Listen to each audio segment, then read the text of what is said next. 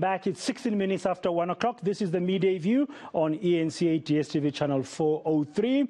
Currently here on the program, we are discussing the whole process of appointing the next Chief Justice. The President, of course, breaking with tradition last month, announcing that for the first time, South African public can participate in the nomination of candidates, those who might be able to take over from Mogoeng. That process began, we are told, in an announcement by the presidency that there were 25 names. Now that has been whittled down to 8. The process is still underway. From this long list of 8 individuals, there will be a short list of 3 to 5 to come. I've got a panel of guests that have joined us. I've got the former Constitutional Court Justice, Johann Kriegler. I've got Zikhona, Ndlebe. Miss Ndlebe is from the Judges Matter NGO. And of course, I've got from KSEC, that's the Council for the Advancement of the South African Constitution, Mr. Lawson Naidoo. So welcome back. Let's carry on. I want to start with you, Judge Kriegler. You're a former Constitutional Court Justice. When you look at these 8 names, the process is still underway. People can submit written submissions or make written submissions by up to the 15th of October. For you, when you look at these names, who should continue to be in the short list? Who would you think would be, knowing the Constitutional Court, how it works, knowing the qualities that are required, who should it be? Dan, you know, one of my fellow board members of Freedom Under Law, Professor Hugh Corder, wrote a very, very studied, careful article on what the criteria should be for a Chief Justice. But in just a few words, the person has to be a judge, an experienced, competent, good lawyer, a good administrator, a leader of people, a person who can work with other people, who has shown the capacity to lead a court. That means that 4 of the candidates on this current list do, broadly speaking, qualify. 2 of the remainder are disqualified, I would suggest, because of the pending disciplinary proceedings against them, and the 2 others are disqualified for lack of any judicial experience or any significant judicial experience. So that would be the way I would look at the list if I were a member of the panel. So should have been a judge in a view, and then have a capacity to show that you can lead the judiciary as a whole. So leadership will be important, and of course the administration of justice itself, have some excellent management credentials, would also be important. What about things like impartiality type of things, Judge? Well, you're forcing me to talk about Judge Hlophe, where nobody can challenge the man's intelligence. He has all of the intelligence you need to be a judge. He's proved that. It's a question of integrity, which is even more important than intelligence. You must be a good lawyer, yes, but you must be an honest lawyer. You must be a person whom other people can trust. And I genuinely believe that the findings of the Judicial Conduct Tribunal against Judge Hlophe disqualify him on that ground alone. What about the people who also say, and you've mentioned your colleague, Mr. Corder, who wrote recently, you said, about some of the key criteria. I guess one of them would have been around transformation. So the person who's coming in as a Chief Justice needs to improve the Constitutional Court and how it works, but in a transformative nature. Dan, I have profound suspicions of the word transformation because it means all things to all people nowadays. Transformation is a very, very slippery concept. For one person, it means reviewing the fundamental jurisprudence of the country. For another, it means appointing people of a certain ethnic background instead of people of another ethnic background. And I do believe that in the case of the Constitutional Court, the Chief Justice should take a line which will be to improve the jurisprudence of that court, to improve its production of judgments, and to continue to be the leading apex court in the country. Okay, Ms. Ndlebe, let me bring you in there. You, from Judges Matter, your view when you look at these candidates, I mean, who should or should be given that opportunity to make it to the short list? We cannot say for certain who should or should not be given the opportunity to make it to the short list. Again, I think I'm just going to reiterate what I said before. The Pillay panel has put in place a criteria. So if any of the people that are on the long list meet that criteria, then definitely they should make it to the short list. And what for you as Judges Matter, what in that criteria is very key to be taken into account when the final decision is being made? We definitely think that integrity is a key issue that needs to be taken into account, because as Judge Kriegler has said right now, that you might have the knowledge of the law, you might have the experience, but integrity plays a very vital role when it comes to sitting as a judge, especially when you are not only a judge, but you're a Chief Justice, because your responsibility are more broad, they're extended than when you are just a judge. You are responsible for the Constitutional Court, you are responsible for the administration of the judiciary, you're responsible for the JSC and its administration. You are representing the country internationally as the head of the judiciary. So integrity does play a vital role when it comes to who should be the next Chief Justice. Transformation, is it something to be taken into account by the new Chief Justice as they take over from Mogoeng? We do think that transformation is something that should be considered, but transformation should not be limited to only race or gender. It is more broad. It's broader than that. It looks at LGBTQI.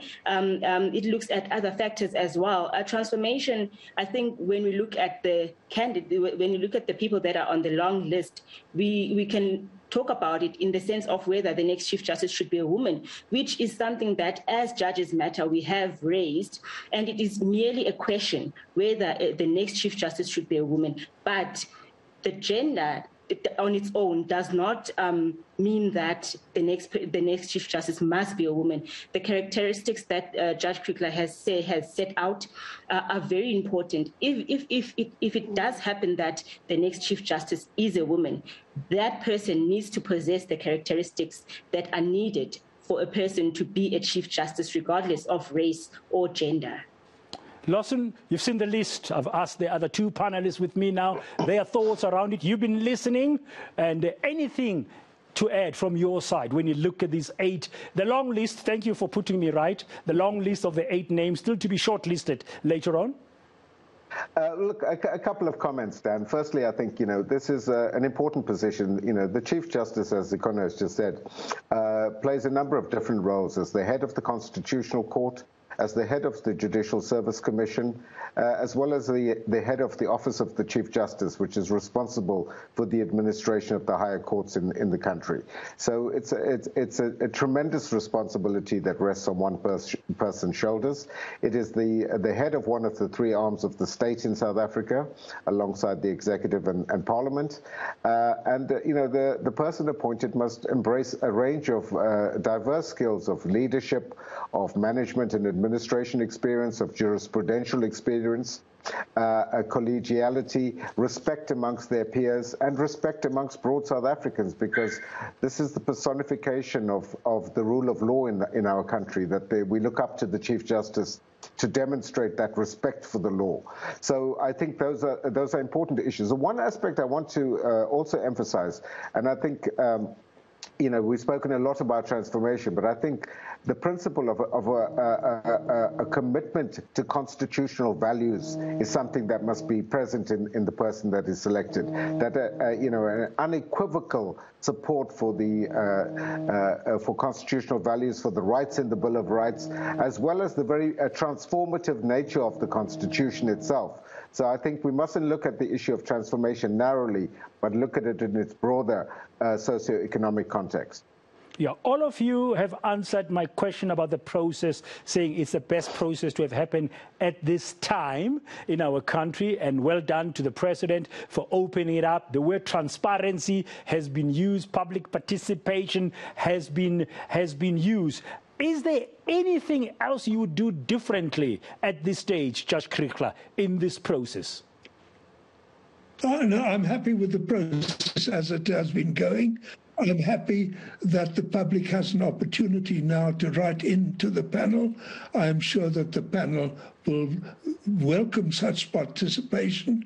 And that the panel, we were a little unhappy that they didn't have any practical lawyers or currently serving judges on the panel. The panel can be guided by other people who write can that issue become problematic? The fact that there was no sitting judge currently on the panel or a former judge, no?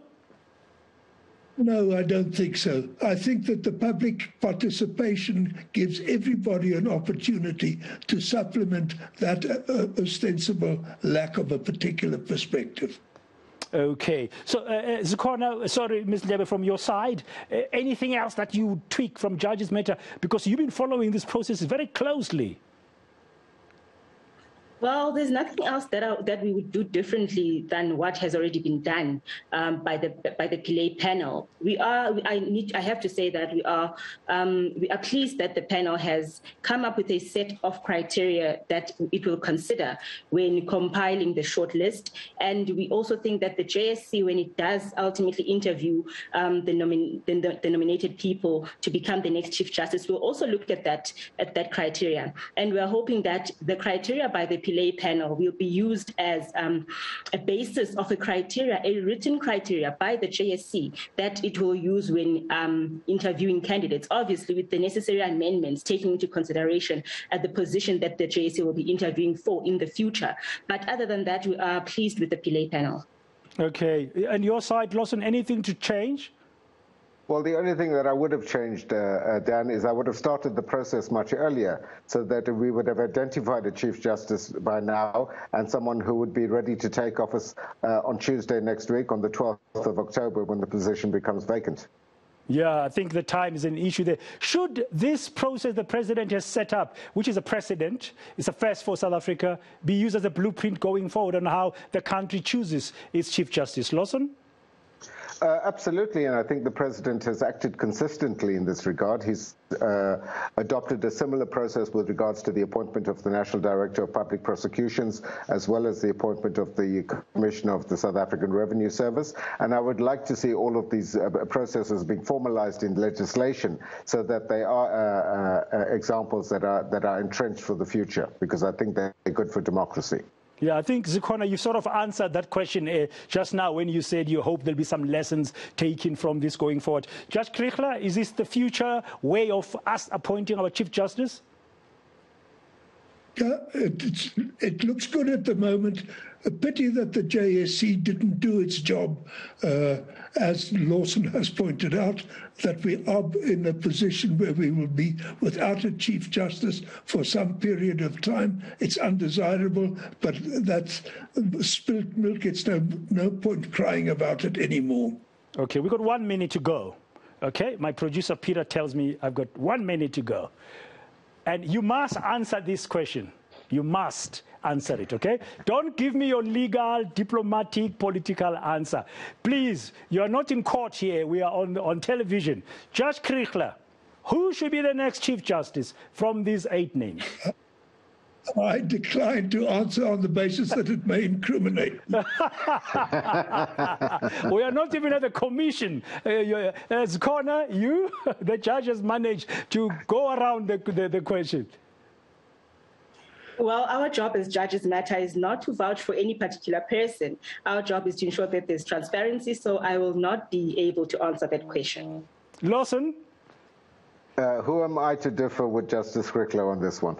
Yeah, you see, I told my producers I'll be surprised if you guys answered that question. Lawson Naidoo, Zikhona, Ndlebe, and Judge Johann Kriegler, thank you very much for your time here this afternoon on the Media View, sharing some of your insights and thoughts. Let's hope, Lawson, as you've said, that time-wise, the deadlines that have been set now for the 15th of October and the end of the month for the shortlist are met so that the president, maybe in the first week of November, can make his decision. Thank you very much for having being part of this discussion. Thank you very much. That's Lawson Naidoo from the Council for the Advancement of the South African Constitution, former Constitutional Court Justice Johann Kriegler, and Ms. Zikhona Ndlebe from Judges Matter, ending our panel discussion this hour here on the Midday View on ENCA.